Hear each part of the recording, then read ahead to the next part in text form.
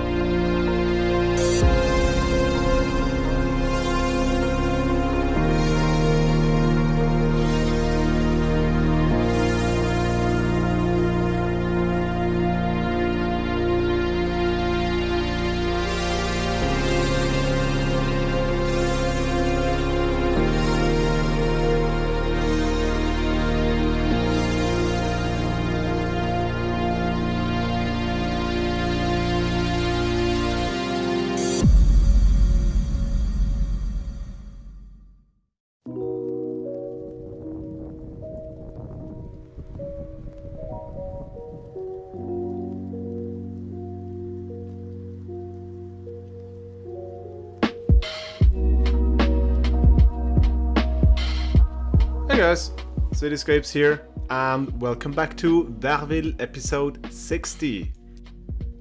It's already the end of February, very deep into the winter here in Switzerland, and I've been skiing quite a lot actually, on the weekends especially, and also at work there are quite some changes going on these days, so I've completely eaten up my whole backlog of videos.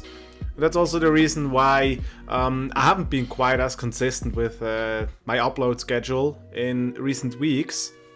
I know I said the original plan was to upload like 10 episodes in a row with some special episodes in between, like the Riggy cab ride. And yeah, things looked actually pretty bright.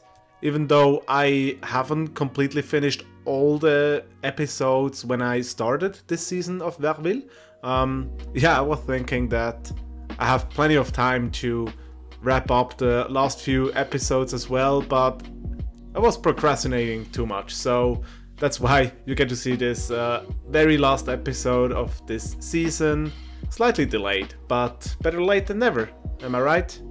But yeah, without further ado, let's jump right into what we are building today.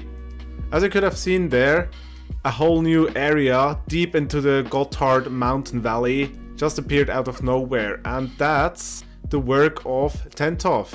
He's also a very talented City Skylines player, and I've been following his work for quite some time already.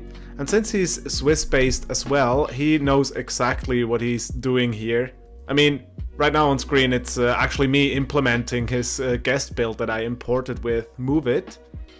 But the latest in the cinematics, you get to see his awesome, incredible work. It's looking truly beautiful, especially the train station. Man, Tentof, how much time you must have spent for that train station. It's so insanely high detail. It's truly wonderful to just look at it and see and watch all the trains pass by and whatnot. It's very, very mesmerizing. Thank you so much for your time that you spent here in Verville. These kind of guest builds are actually something I would like to continue for the next season of Verville 2, which is, yeah, pretty damn sure gonna be the very last one. So I'll try my best to wrap up this whole project, this 4-year-old project by now, in the next 10 episodes. But like last year, you'll have to wait for them for quite some time. I can't see myself releasing the next season before the end of the year. Probably I'm gonna aim for the Christmas season again. I think that's quite fitting.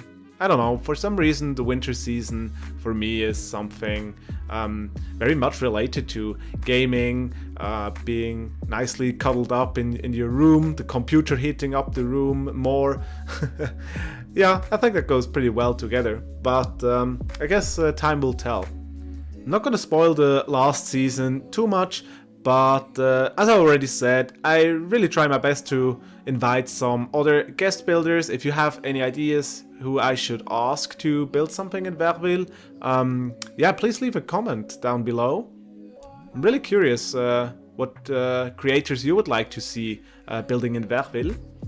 But yeah, I already prepared the airport quite a bit, so there shouldn't be too much work on that one, and this is, yeah, it's gonna be pretty damn neat. It's a huge airport, the Zurich airport, but that's all the spoilers you get. The other parts are just wrapping up the whole series. Anyway, instead of talking what's gonna happen in the future, let's just watch here what exactly I'm doing right now. So, as I already said, it's I implemented all this guest build stuff with the move it restore function. This function allows you to kind of mark all the stuff you would like to export with the move it tool. Just make sure to have the terrain, or how's it called, the follow terrain option enabled, because otherwise you'll have to fight with floating trees and whatnot. So this is very crucial to have this option activated. And right now I also imported all the procedural objects because they can't be imported and exported with the Move It mod. So yeah, you have to separate those two things. But since procedural objects also has a restore function that puts the exported objects exactly in the same position like the exported file, save file that is, it's a piece of cake. It's really nothing crazy to do. But still, in the end it's City Skylines and there's always going to be some issues, so I had to fix up quite some stuff, even with the imported stuff from Tentof's build. For instance, I had to get rid of all the excess catenaries for the trains. Tentof was actually so patient to also already make all the catenaries in a custom fashion. It's really insane. He even colored them so they look a little bit older, like they are in real life for the Gotthard route. So I was truly stunned when I saw that. Apart from the catenaries, I also had to hook up all the networks at the edge where the exported area kind of ended, if you know what I mean. So yeah, hooking up the highway, all the roads, and of course also the rail infrastructure. Especially with the rail infrastructure, I took the opportunity and also rebuilt this stretch of rails here, because it wasn't perfectly laid out yet. This is kind of the last missing piece of the puzzle for this whole Gotthard mountain railway. Especially if you look down at the creek there, it's not detailed yet, but you get to see that in a bit. But yeah, after all the networks have been hooked up, I could start the simulation again, and obviously I also had to fix the rail lines. But after that, it was fully implemented already and fully functional as well. So that was very fast progress in a very short amount of time. Super cool. Thank you so much again, Tentof. And if you would like to see some more creations of his, definitely check out his YouTube channel or join my Discord, where he also posts some screenshots. You'll find those links down in the video description. Oh yeah, before I forget it, the cinematics for this episode here are also going to be a little bit different than usual. I kind of split it up in two parts. So the first part is like the regular stuff. You get to see all that we built in today's episode, or what Tentof built.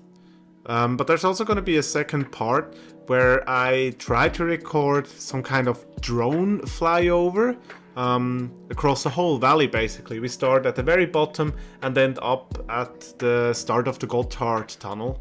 So don't tune away too quickly when the first part's over, otherwise you're gonna miss that one. I hope you will enjoy it as well.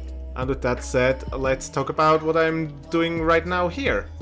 So we have a very similar highway bridge, like very far down in the valley, and I really wanted to carry over the style from that bridge. At first I thought, yeah, it's just gonna be a copy-paste thing, but then I realized, oops, we are on a slope again, as usual, and that's what you can see me do right now here. I used the procedural object distort function to kind of squeeze all those pillars and thicken the base of the bridge a bit more.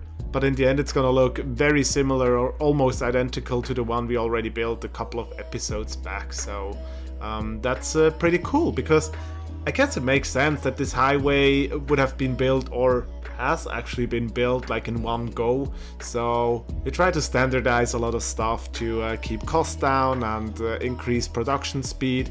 Yeah, that's just for the justification here, but I just wanted to have another instance of this bridge type here. That was also a little bit tricky here with the curve that the highway makes, but nothing you can fix with a little bit more patience with procedural objects. On the other side here, I used this concrete cube. Oh, actually, I used it on both sides. Look at that. I think it's called anchor point or something for the bridges. Yeah, and then redirecting the creek here a little bit so it doesn't flow right into the pillars. That wouldn't make too much sense because of the wear and tear the water would cause at the base of those pillars. And then I figured, why not putting a nice rock right underneath those pillars. So I don't know, just looks like a pretty cool feature to have. Then off for the satisfying part of planting trees everywhere with the tree brushes. And it was approximately at this point when I figured that in this area, a little bit down the valley, come on, time lapse, hurry up already. There we go. Yeah, basically I wanted to build another dam in this area here, because we had so huge cliff walls in here, and I felt like it's gonna look a little bit unrealistic. Maybe I can change the terrain a little bit by building a dam here. So first of all, I tried to just copy-paste the dam we already built a couple of episodes back. But then I browsed around the Gotthard area on Google Earth a little bit, and I saw this dam that has a different design to it. They just used kind of a dirt wall at one end to block the water instead of a gigantic concrete wall. So I tried to do something similar here. Right now you can see me working on the outlet of the dam. I figured it would make absolutely sense to have it canalized a little bit so the erosion is not too high at the cliff wall over there on the right side, and then plopping another water spawner. But guys, we are already basically at the end of this episode of Verville, and also the whole season of Verville. So huge shout out to everyone still watching this series. Thank you so much for supporting me, and especially thank you to my awesome Patreons Connor, Renee, Sebastian, Toby, Dominic, James, Sebastian, Martin, Andreas and Matthias. Thank you guys so much for financially supporting me, and yeah, probably you get to see some POV rides here and there, but don't expect full-blown Verville episodes for quite some time from now on. I'm also experimenting a little bit with shorts, and we'll still keep uploading screenshots on Instagram, Twitter, and definitely my Discord. So if you would like to still stay in touch a little bit, definitely consider joining my Discord server. Some pretty awesome people over there, and you also get to see or hear about progress for my other series.